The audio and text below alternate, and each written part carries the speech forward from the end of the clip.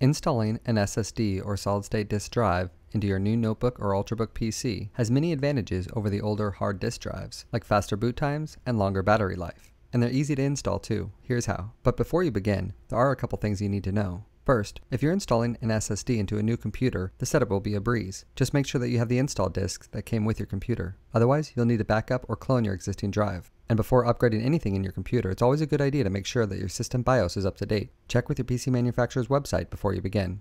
Next, your work surface should be clean, and you should ground yourself first by touching an unpainted metal surface to prevent damage to any components. And lastly, in most cases, a simple Phillips head screwdriver is all you'll need to replace the hard drive in your notebook computer, but we find that these long-nosed tweezers are helpful too.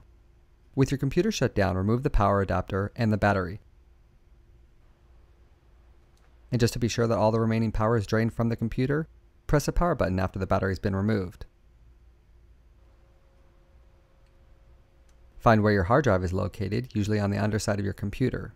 If you're having trouble finding it, check your computer maker's website first. Now unscrew and remove the cover, and you should have a good view of the old hard drive in your computer. Each system will be slightly different, but carefully remove the screws, and maybe even a supporting bracket if you have one, like we do, holding the drive into place. Disconnect the SATA and power connector, or cable, usually by sliding the drive away from the connection, and remove the drive from the computer and set it aside. When installing the new SSD drive, it's important the SATA and power connection is securely connected. And if any brackets were used on the old drive, reconnect it to the new SSD drive first.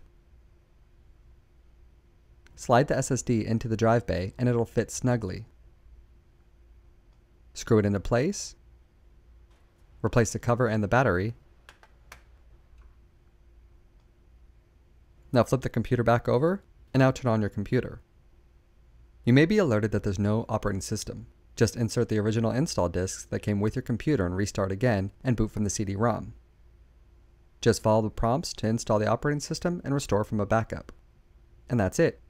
If you have any other questions or need additional help installing the SSD in your computer, be sure to visit www.kingston.com/support for more information. Thanks for watching.